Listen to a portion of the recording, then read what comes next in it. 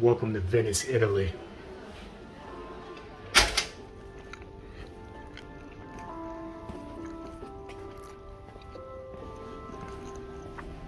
This place is a goddamn maze.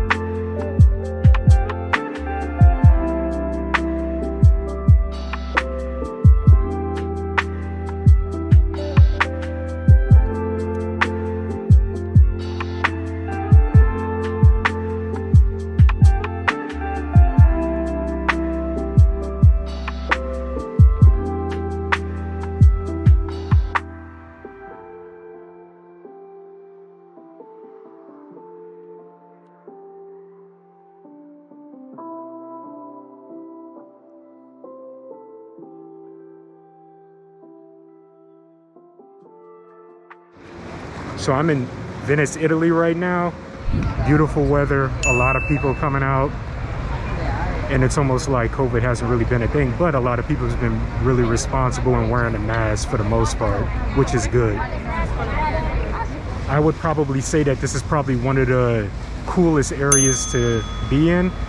And there are people from all around the world here enjoying it. Ah, non era sbagliato, vero Adri? Non è sbagliato, chiedi c'è un po' di spazio. Staying right there. What's up, brother? So I wanted to give you a quick tour of the place that I'm staying at right now.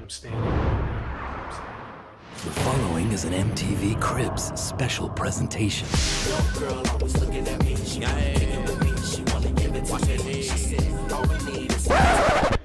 Right in a really prominent area of Venice, Italy. Have the place all to myself. Pretty inexpensive too. I was actually quite surprised. Bathroom, big shower, living room with another like little futon, big windows, a really nice spacious kitchen with a washing machine. And here is the rest.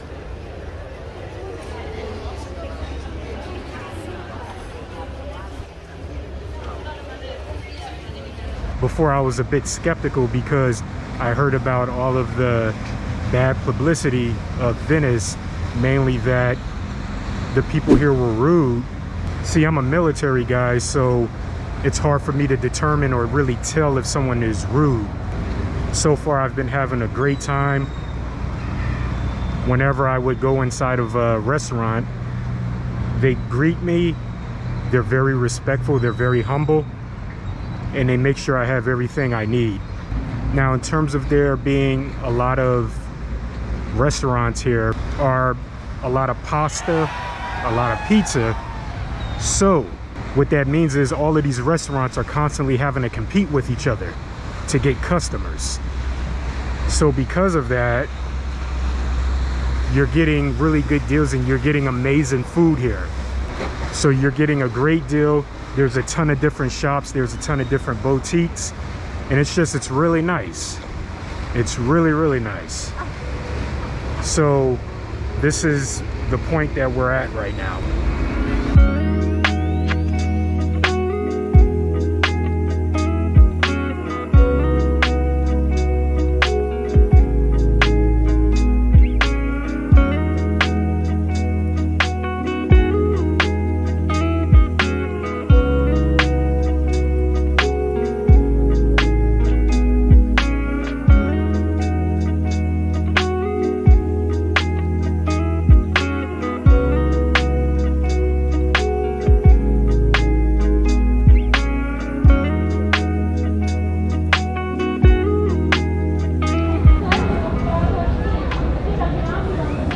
So at that point, I just crossed the bridge and we're going to another area.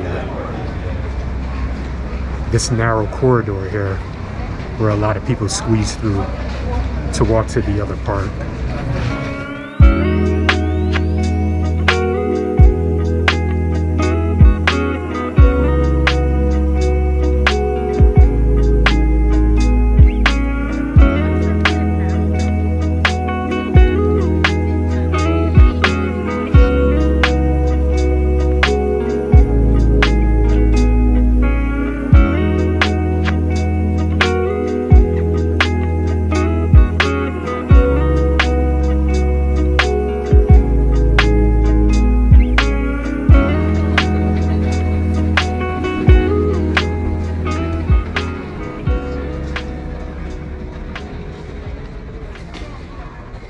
So the cool part too is there's people from all around the world here. You hear different languages.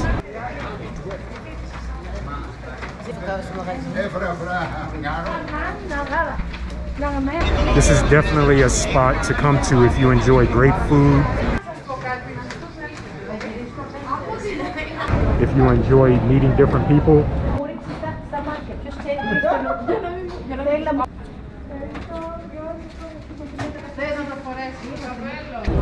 And just seeing the sights.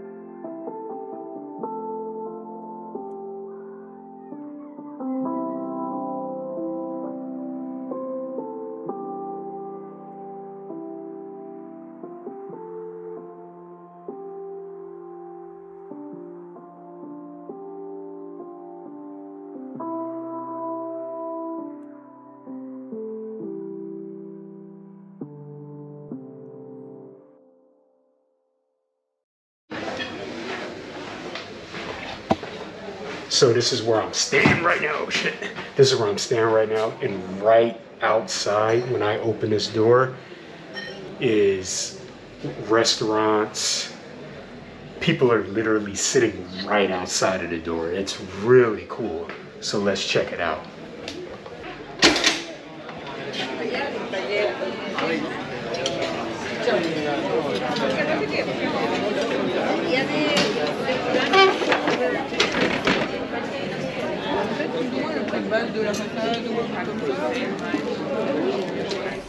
So I'm sitting here in Venice right now, just looking at the people walking past. Ain't nothing like people watching, but I'm the only one in this restaurant here, and I can't translate for nothing. So how much does it cost? Nothing. I'll try it again. How much does it cost? Nothing. So this is the grief that this device has been giving me.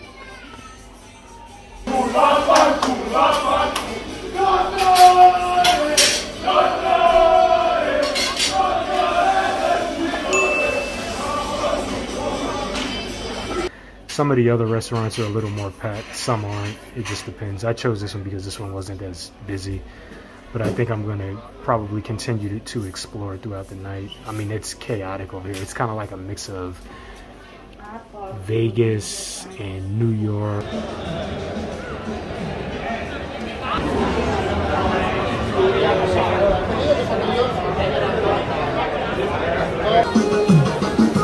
Hello.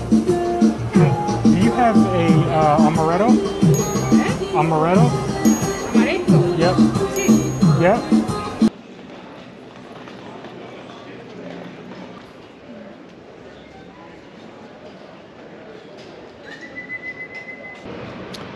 So I'm walking around right now and I just got that Apple Fix, and it's disgusting. I wouldn't even recommend this for my enemies. But I'm drinking it because the guy charged me €5 for this little ass drink.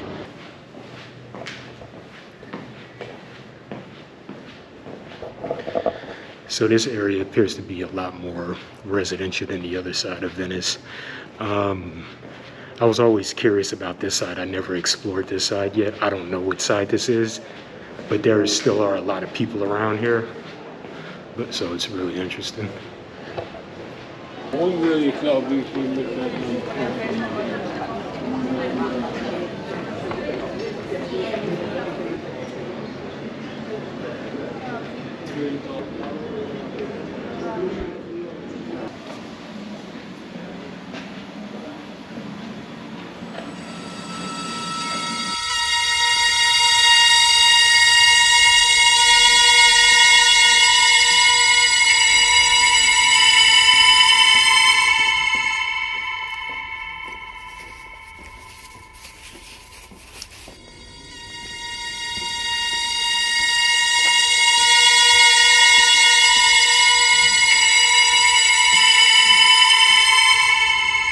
Place is a goddamn maze.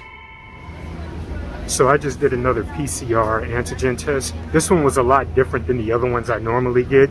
Usually they just swab the nose or kind of go deep in the nose. But with this, it was a lot different. They swabbed the back of my throat, which was insanely unpleasant. Then with the same like little Q-tip device, they shoved it in my nose, in the back of my nose, in both nostrils. That was really, really unpleasant. And I had to double down and ask, like, is that common? Because literally everywhere I've been to Germany, to the UK, all of these other places, this was the only time where they swabbed my mouth and then used the same Q-tip.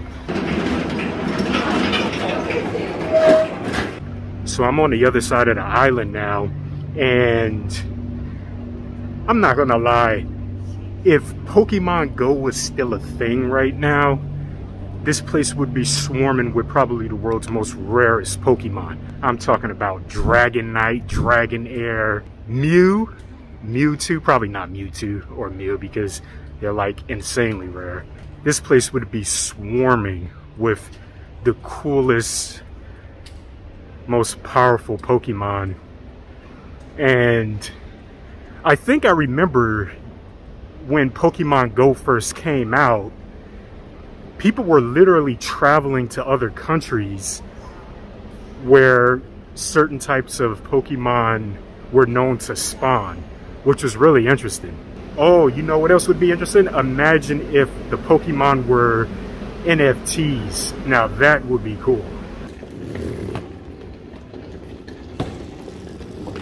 One of the interesting things I noticed about this area is like you will run into some of the most beautiful women, but then they will pull out cigarettes and start smoking. It's like a norm over here. It's really interesting and unfortunate. So that's a big part of the culture over here too, is a lot of smoking. I actually just had to get up. I was sitting outside of a cafe drinking fresh orange juice, and a really pretty woman was smoking, and all of her cigarette smoke was just blowing right at me. I'm like, damn, really? But that's a norm here. I mean, the struggle is real. That's why those boat taxis could be beneficial. For me being here, I would probably say one of the most healthy balances would probably be eating more salad than pasta, because it's easy to get carried away with pasta, ravioli, lasagna, pizza. Got to be really careful here. I mean, just a ton of carbs. But for the most part, it's pretty easy to find places that serve salad. So I'm at this restaurant now. It looks like they have some interesting looking pancakes, sweet pancakes. Surprisingly, it's not that easy to find a good juicery. There are juiceries and like smoothie places around, but much of the material that they serve is like, ice cream smoothies and things like that, which is fine, but that's not really what I'm going for. So I'm gonna try that out. I don't know what the hell that is, but that looks really good too. I want like a healthy green smoothie, or like, you know, a smoothie that's made with all natural fruits and veggies. So this is the pancakes here. Whipped cream and all of this other fattening stuff that a lot of tourists, I mean, quite frankly, often go for. Partially through it, not bad, not bad. A little dry, but kind of tastes like those Kodak cakes. When you walk around, I mean, there's just people for days sipping on that stuff. Finished it up. Something else that's really cool too is there's a lot of cafes out here, so it's easy to find a really good cafe and you can relax, people watch if you're into that sort of stuff.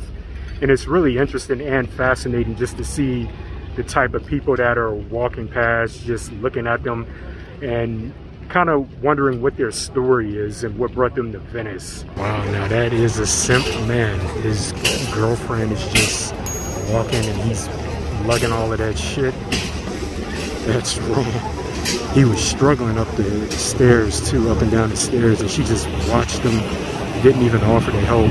So another thing that I found was really cool here is there are a bunch of different bait shops where they sell really cool fishing equipment, like fishing poles, tackle boxes, full tackle sets. I think on the other side of the island, there's like a little beach as well. So fishing is pretty prominent here. And even in some parts of Venice, you could actually see the fish. They come to the surface and you can feed them. But I have yet to see one person to fish.